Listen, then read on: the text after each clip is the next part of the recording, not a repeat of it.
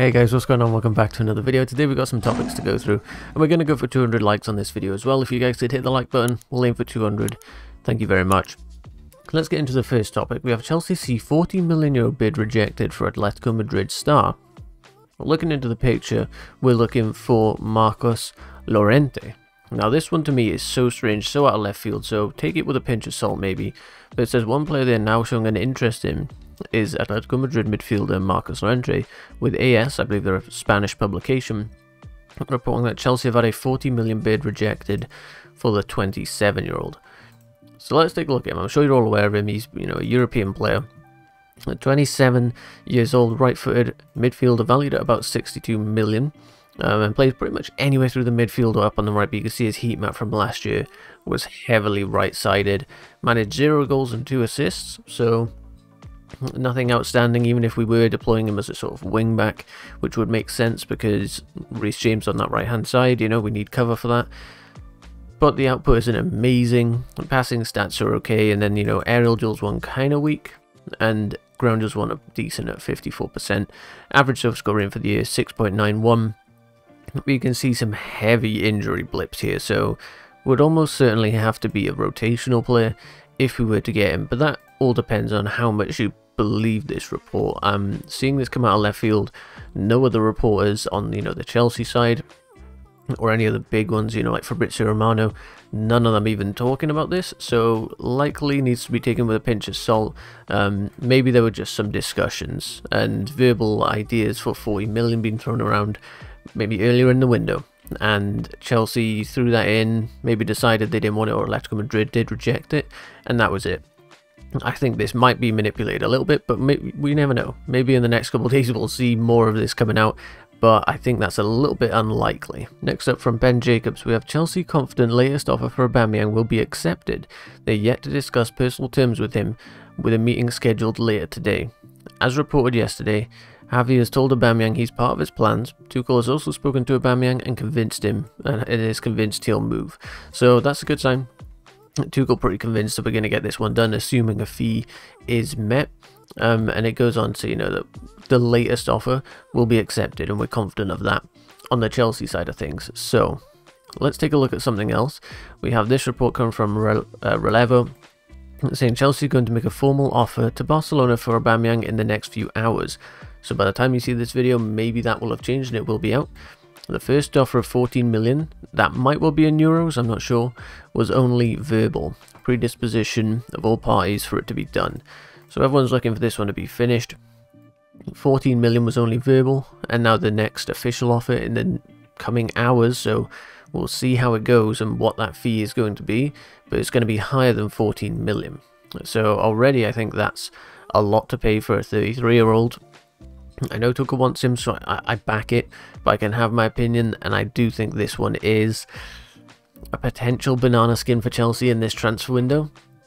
Quite simply because, I'm pretty sure Barcelona got him on a free, what would be 6-7 months ago maybe he joined, and now it's looking like he's going to go for 20-something million. That is a lot of money for a player that's going to be good for a season or two, and even then we don't know that coming back to the Premier League he is going to be as good as he had been in his prime at Arsenal. The numbers at Barcelona were pretty decent, but you got to remember the sort of quality, there's a little bit of a drop off compared to the Premier League clubs, and playing in this Chelsea team as an attacker isn't the easiest thing. With the way we're set up, it's very heavily focused on keeping those clean sheets and then getting the goals when the chances come. Now Aubameyang does suit that. When he was at Arsenal and he was in his prime, you would definitely say that you give that guy a chance and he generally will put it in the back of the net. So a good thing for Chelsea to get this guy over the line. It doesn't block future things for things like Broja or Kai Havertz, I guess, if we're going to deploy him as a striker. So all in all, I think it could be a good one, and I'm open for it. It's just the fee is so high, and if it's the first offer of 14 million is rejected, which it has been, I can only imagine that this fee might reach 20, 25, 30 million, and that's just a lot of money for someone of that age. Then the next thing to consider with this, we have Fabrizio Romano saying nothing has changed about the Marcos Alonso deal. Full verbal agreement in place to join Barcelona, but it won't be completed until Koundé is registered. It takes time. Alonso agreed personal terms with Barca 4 months ago. Deal will be valid until June 2025. Now the only reason I bring this up is, I guess, it's an update on the whole situation. He is going to leave. It is going to happen. But I wonder if Chelsea could use this as a bit of leverage. I've heard that the chances of this turning into a swap deal with cash for Aubameyang is very unlikely, because Barcelona need to, the finances need to be done in a certain way that benefits the club. So the chances of that happening is unlikely. But could Chelsea throw their weight around and say, look, Marcos Alonso, we still have the opportunity to reject this and not let you have this player, knock that price down on Aubameyang, and then everyone can be happy. I'm sure the Chelsea bosses will have considered this, and maybe it's not the kind of thing that they do, I don't know. But to me, we have a little bit of a leverage here. They obviously have a lot of leverage, given that they're going to make us pay 20+ million for Aubameyang, which seems crazy, but we do have something on our side that could potentially help us get a lower fee for someone like Aubameyang. Then we have this report coming through the Standard saying Chelsea's interest in Wesley Fofana could force Trevor Chalobah to look for a summer exit, and we've seen reports of that recently, and I'm really not enjoying the idea of that. While Brighton have confirmed a desire to sign one-away midfielder Billy Gilmour, and that's an interesting one. I think Billy Gilmour's shown glimpses at Chelsea that looked brilliant, like he looks so good, but the loan spells recently and it doesn't really fit into the plans, it seems, at Chelsea. So the fact that he is apparently a want-away, he's looking for a move, it does make sense. And Brighton probably could be, I could see him doing really well at a club like Brighton, I honestly could. And of course they've lost someone like Bissouma as well, so whilst he might not have the physical stature of Bissouma, he does have that good passing range, a bit of good dribbling ability at times, but he's still a bit raw, he still needs to work on his craft. And then Trevor Chalobah could be looking for a summer exit.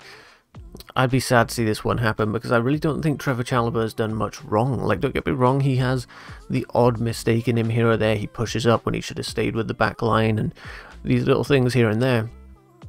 But generally shows that he's such a good player, and I feel like this is another situation that's similar to the Fikayo Tomori one, where we've let him go because maybe was a little raw at times, and now look at him doing wonders out at AC Milan, and I think we could come to regret if we let Trevor Chalobah go as well.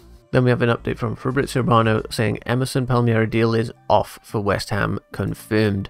No agreement on the salary despite a deal close to being completed with Chelsea, as called earlier by Jack Rosser. And then it says Chelsea insists they want around 20 million to sell Emerson, no way for a loan move as of now. So that one's not happening. They were close, so maybe they were offering, 17 million, something like that. Chelsea was saying, look, this just has to go a little higher and we can accept it.